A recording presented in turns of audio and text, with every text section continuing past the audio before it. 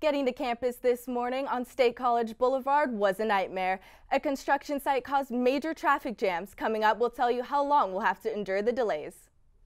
President Trump just might have to turn over his tax returns. We have breaking news out of New York State.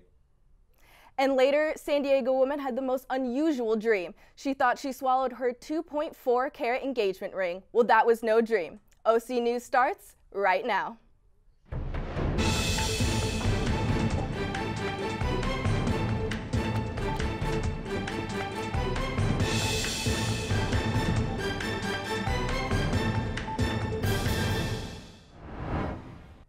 Welcome and thank you for joining us at OC News. I'm Gunnar Texera. And I'm Rachel Andrews. OC News is brought to you by the broadcast journalism students at Cal State Fullerton. Getting to Cal State Fullerton via State College Boulevard has been difficult all day. That's because a construction crew is working at State College near Dorothy Lane. It all started yesterday when a water main broke and the campus was without water for much of the day. We go live to Tanya Thorne, who is on the scene with details. Tanya? A main water break was reported here on North State College Boulevard on Saturday, creating a possible sinkhole and shutting down the water supply to the entire CSUF campus. CSUF PD reported the water break around 10:45 a.m. and water was restored around 1:30 p.m. Crews were expected to open the street by Sunday morning, but as of today, North State College Boulevard is still down to one lane. And now we talk to some students who were impacted by the traffic. I was affected a lot. I usually come down an hour before, and I was a little late to class. The Fullerton always sends us an email if something's like going on or anything, so they sent us an email that it was happening, and actually our water was off, so we couldn't even go to the restroom, only for like a couple 30 minutes. As of today, CSUF PD tweeted State College Boulevard at Dorothy Lane is still down to one lane indefinitely. Tanya Thorne, OC News, back to you guys in the studio. The Santa Ana College campus has been closed today due to a man with multiple gunshot wounds being found dead in his crashed car in the school parking lot. The Santa Ana Police Department received a call around 1 a.m. reporting shots on the 1500 block of the North Bristol Street.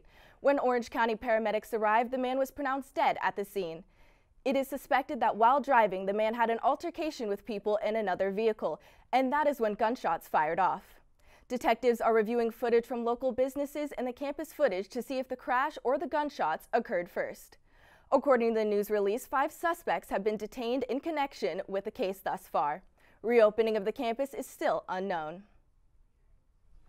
An Orange County high school has been accused of racially taunting visitors at a football game.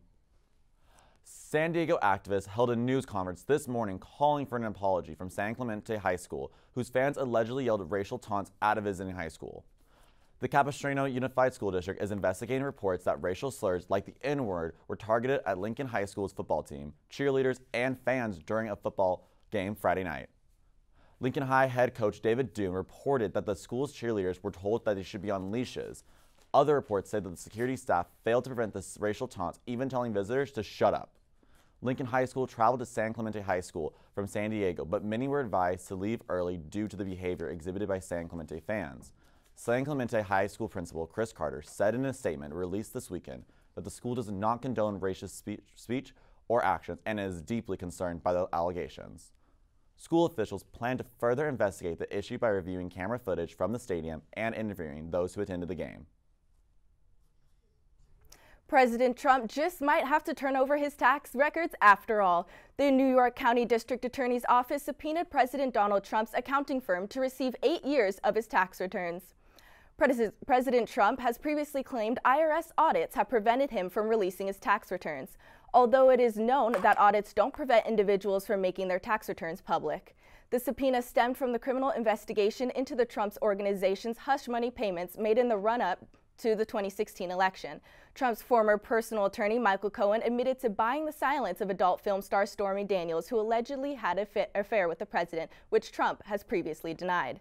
This marks a new leap into the extensive effort into obtaining the president's tax returns due to the administration's efforts in securing Trump's financial information. We'll now go to Katie to tell us some international news that could be affecting us here at home. Gas prices are increasing and sooner than we may want. Drones claimed by the Yemen rebels struck two major oil facilities in Saudi Arabia early Saturday morning, resulting in the loss of nearly 6% of the world's oil supply and more than half of their daily exports. Our president is hopeful and wants all of us not to panic. President Trump originally tweeting, "The U.S. is locked and loaded, waiting to potentially retaliate." The president is now not concerned with the oil crisis. From CNN's live update on the story, they announced Trump says the oil crisis would not affect the U.S. due to the country's large amount of oil in our country. Trump says we're independent of everybody now and we have more than anybody else, so it won't affect us. And ultimately, I don't think it will affect the world either, but it won't affect the United States. Long-term effects depend on how quickly Saudi Arabia can restore production. This attack has left a serious impact on the financial market. Oil prices are soaring as quickly as making a barrel of Brent crude going from $60 per barrel earlier this morning to $72. There has not been this much of a jump since the 1980s. Back to you two. Up next, more concerns over vaping and new laws coming your way. And later, there's plenty to celebrate today. That is, if you like guacamole.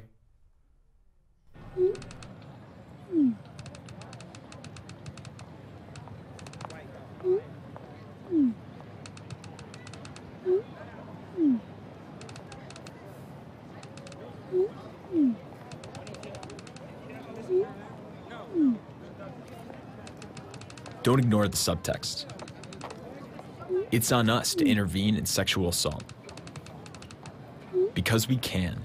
Take the pledge at itsonus.org. More disturbing health concerns caused by vaping and legislation that is meant to keep teens from starting in the first place. All this and more in our health news segment. New York Governor Andrew Cuomo pushed to ban flavored e-cigarettes across the U.S., saying, quote, "Our destiny is in our hands and we are taking action," end quote.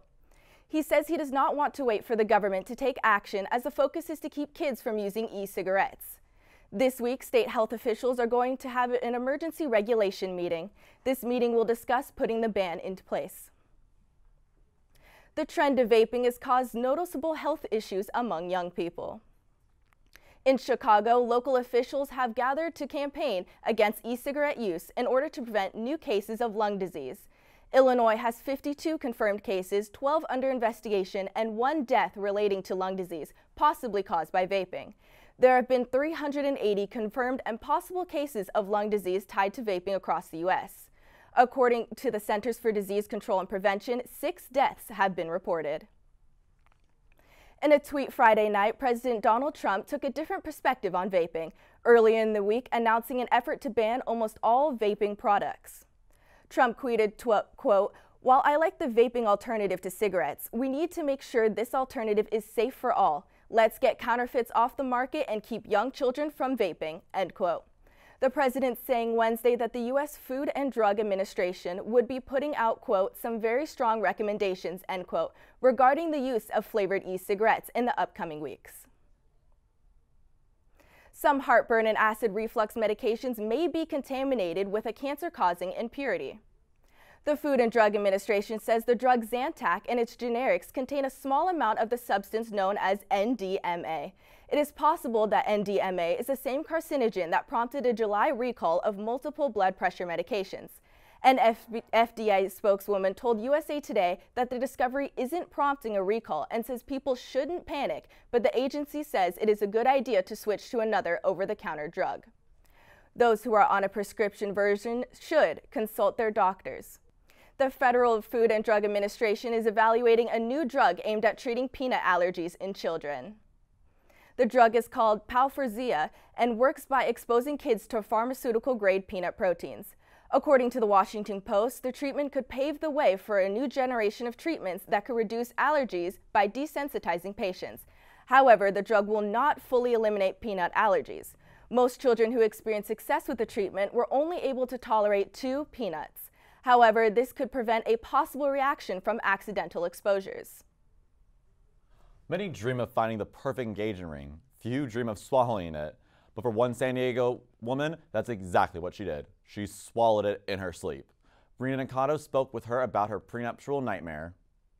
Sounds like a good idea. Jenna Evans can't help but blush when she talks about her fiance, Bobby. We've been together for 5.5 years. Quite a long time to get the ring of her dreams from the man of her dreams. I designed it and I picked all the stones and everything. But Tuesday night, this 3-stone band of love ended up in a dark place. I was having a dream that we were on a cargo train and it was a dangerous situation, and Bobby told me, you know, you have to swallow your ring. Her 007 dream world became a real-life emergency. When I woke up and it was not on my hand, I knew exactly where it was. Where was it? It was in my stomach. The couple felt panic, hilarity, then a little bit of both.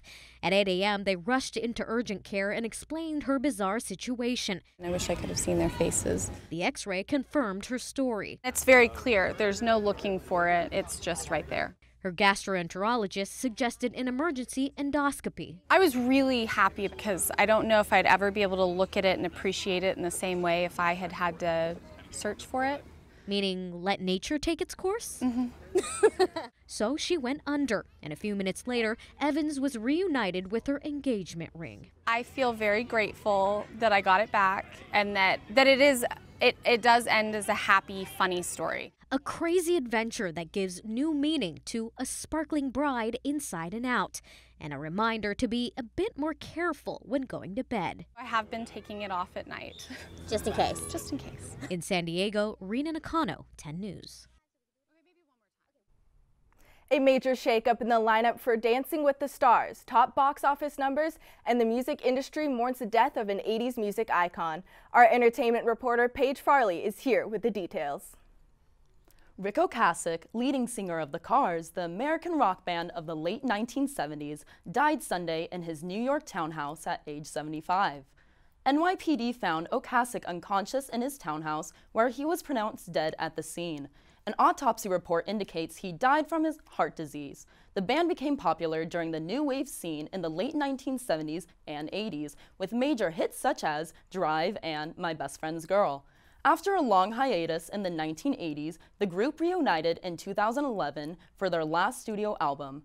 Over the span of the 30-year break, Ocasek became a songwriter and producer, producing other bands including Weezer. Last year, Ocasek and the Cars were inducted into the Rock and Roll Hall of Fame. While dominating the box office last weekend, the horror sequel It Chapter 2 came across an unlikely competitor for the title this time around. In Hollywood, CNN reporter's David Daniel has the details for the weekend top 5. The Lion King made the top 5 for a 9th straight weekend. $3.6 million gave the remake a domestic total of $534 million. $4.3 million put the preteen comedy Good Boys in 4th place. Angel Has Fallen crossed $60 million in domestic ticket sales with a 3rd place weekend worth $4.4 million. Hey, these are my sisters. Hustlers took the experts by surprise. The drama, inspired by a true story, debuted in 2nd place with a better-than-expected $33.2 million.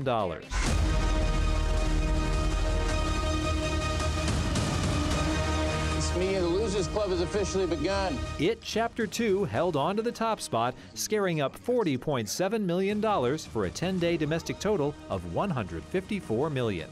In Hollywood, I'm David Daniel. New moves are being made in the current season of Dancing with the Stars. After a trip up on the dance floor, Christy Brinkley is benched from Dancing with the Stars due to a broken arm. Her daughter is now taking her place for the chance to win the Mirror Ball trophy. On Monday, the 65-year-old supermodel surprisingly made light out of the situation in the announcement of her injury. Now in the spotlight is sailor Brinkley Cook. In fact, the 21-year-old is already rehearsing. Adding some controversy to the topic, talk show host Wendy Williams accuses Brinkley of faking her injury. Williams states she signed up for the show knowing her daughter would take her place. Brinkley denies the allegations made against her. Dancing with the Stars premieres Monday at 8 p.m. on ABC. And that's all for entertainment today. Back to you guys. Coming up, Cal State Fullerton continues to win on the soccer field. And add it to your tacos, gobble up with chips, or just enjoy it on its own. Guess which fruit is celebrating its special day today? OC News will be right back. When I was in foster care, I never knew when I would have to move. So I always had my suitcase ready to go. Then one day I was adopted. My new parents opened their hearts and home to me. My parents cook my favorite breakfast for me every morning. My parents take me on trips I never thought I would go on. They gave me a home and an even better reason to use that suitcase. My parents aren't perfect, but they're perfect for me. It was a fantastic weekend for sports fans. This Sunday was jam-packed full of exciting games. Alex Armstrong is here with all of the sports news. Yeah, I sure was busy this weekend, sitting on the couch watching sports. We start our local news out with our very own Cal State Fullerton men's soccer team, taking on the number 14 ranked Florida Gulf Coast University. The Titans took advantage of this penalty and red card from defender Ernest Mitchell, which Christian Pinzon calmly scored. Later in the 70th minute, Mario Gomez doubled the Titans' lead with this goal, squeaking this one by the goalkeeper. Titans would get the clean sheet, winning comfortably 2-0. Switching over to the MLB now, things are heating up with the playoffs looming in the coming weeks. One of those teams vying for a playoff spot is the Tampa Bay Rays, who took on the Angels in Anaheim on Sunday morning. 39-year-old Albert Pujols showed age is just a number, hitting this RBI double early, and then hitting this 3-run homer later in the game to give the Angels a big lead. The Rays tried to rally with this triple homer in the 8th, but the Angels would hold on to win 6-4. Over on the East Coast, the Dodgers traveled away to New York to play the Mets. They went down early from this Brandon Nimmo triple, but in typical Dodger fashion, they rally back late. Chris Taylor ties it in the 8th with this RBI double, before Jed Jerko wins it in the 9th with this go-ahead single. Dodgers win 3-2. Switching over to the NFL now, the Rams were in action at home in a rematch of last year's infamous NFC Championship game. This game would be no different, with the referee decisions and injuries headlining this one. Drew Brees went down early from this Aaron Donald slap to the hand, hurting his thumb. And Rams score here to make it 20-9. The Saints just couldn't manage to score a touchdown without Drew Brees, and the Rams would take this one 27-9. Switching over to the other LA team, the LA Chargers, they are away to Detroit this Sunday. The Chargers took the lead early with this leaping effort from Austin Eckler, but Matthew Stafford and the Lions answered back with this bobbling catch for a touchdown.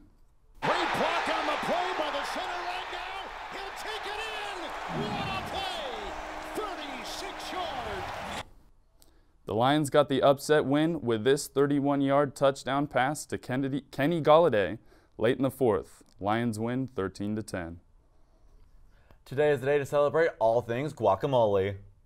It's National Guacamole Day and also the start of the National Hispanic Heritage Month. The avocado was originally grown in Mexico and Central America in 1833 and made its way up to Florida 3 years later. You can celebrate with the rest of the nation by making your own homemade guac or visiting any Mexican restaurant on or off campus. Take a picture of your very own guac dish and post it on social media with the hashtag National Guacamole Day. For me, my favorite places to eat chips and guac is Chipotle and Pepe's.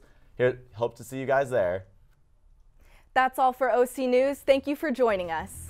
For more updates on everything OC, follow us on Twitter and Instagram at OC News CSUF. I'm Rachel Andrews. And I'm Gunnar Texera. See you next time.